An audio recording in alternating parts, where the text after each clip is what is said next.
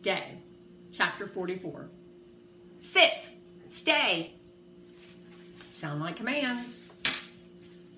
A man with the smell of other dogs and chicken bits takes baby out into the fenced yard, away from the barking, yipping, and howling. He asks baby, "Do you know sit?"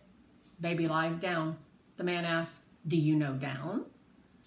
Baby rolls onto his back for a belly rub.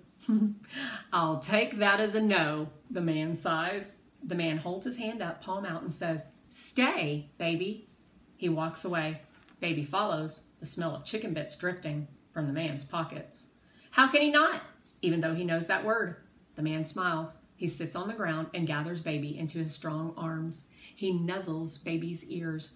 "We got a lot of work to do to get you ready to be a good doggy citizen." Baby wags his bit of a tail. The man gives him a tasty bite of chicken. "You've got to learn sit, down, no, and stay." Baby wags his tail again, licks his lip, and sneezes with excitement. The man laughs and gives him another piece of chicken. "When we're done, you're going to be the best support dog there ever was."